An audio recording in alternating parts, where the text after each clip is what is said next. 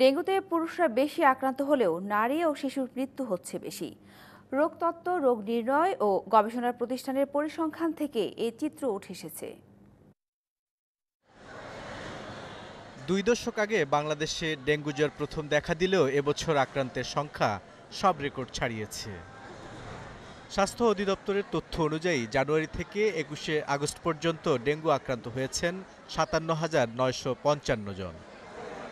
সরকারের রোগতত্ত্ব, রোগ নিয়ন্ত্রণ ও গবেষণা ইনস্টিটিউট আইইডিসিআর গত 1 জুলাই থেকে 21শে আগস্ট পর্যন্ত হাসপাতালে ভর্তি হওয়া 18,375 রোগীর তথ্য বিশ্লেষণ করে পুরুষ রোগীর সংখ্যাই বেশি পেয়েছে।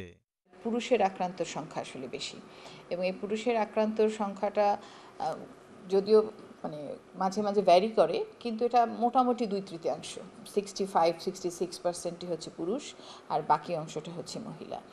ডেঙ্গুতে এই বছর 21শে আগস্ট পর্যন্ত 47 জনের মৃত্যুর খবর নিশ্চিত করেছে স্বাস্থ্য অধিদপ্তর। এদের মধ্যে পুরুষ 14 জন, নারী 15 জন আর শিশু 18 জন। আক্রান্ত কম হলেও মৃত্যুর হার বেশি নারী ও শিশুদের। কিন্তু শিশুর সংখ্যা সবসময় বেশি ছিল, আমরা যেটা দেখেছি এটা, এবং শিশুর রোগীর ডেঙ্গু শক সিন্ড্রোমে যাওয়ার সংখ্যাও কিন্তু শিশুদের মধ্যে বেশি। তবে মহিলাদের ক্ষেত্রে যেটা দেখেছি, যে বিশেষ করে গর্ভবতী মহিলা, তাদের হলো পুষ্টিহীনতা আছে, তারপর তারা অর্থাৎ বারবার বাচ্চা হওয়ার এটা প্রবণতা আছে, যার কারণে তাদের যে শরীরে যে প্রতিরোধ করার ক্ষমতা এটি কম আসছে। হাসপাতালগুলো থেকে এ পর্যন্ত 100-র বেশি রোগীর মৃত্যুর খবর এসেছে।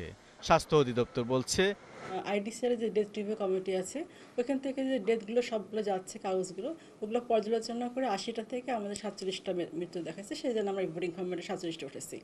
আইইডিসিআর এর তথ্যে দেখা গেছে এবছর ডেঙ্গু জ্বর নিয়ে হাসপাতালে ভর্তি রোগীদের মধ্যে তরুণ যুবক ও শিশুদের সংখ্যাই বেশি। 15 থেকে 25 হচ্ছে সবচেয়ে বেশি, এরপরেরটা হচ্ছে 25 থেকে 35, আর এদিকে 5 থেকে 15। তো 5 থেকে 35 বছর পর্যন্ত আমরা একবারে ধরি, এরা হচ্ছে মোটামুটি 70 ভাগের বেশি। তো এই গ্রুপটাই কিন্তু আসলে অ্যাক্টিভ গ্রুপ, স্কুল কলেজে অফিসে এরা যায়, তাদের মধ্যে আক্রান্ত সংখ্যা আমরা একটু বেশি দেখতে পাচ্ছি। 2000 সালে ডেঙ্গু জ্বরে আক্রান্ত হয়ে 93 জন মারা গিয়েছিল। এবার সংখ্যাটি দ্বিগুণ হওয়ার পথে। বুলবুল রেজা, টিবিসি নিউজ, ঢাকা।